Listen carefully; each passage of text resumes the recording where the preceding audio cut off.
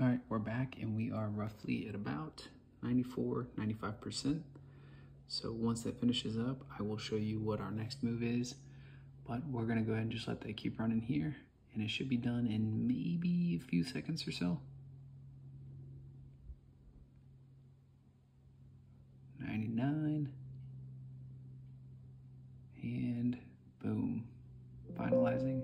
There we go, ready to go. So from here, we can go ahead and select close.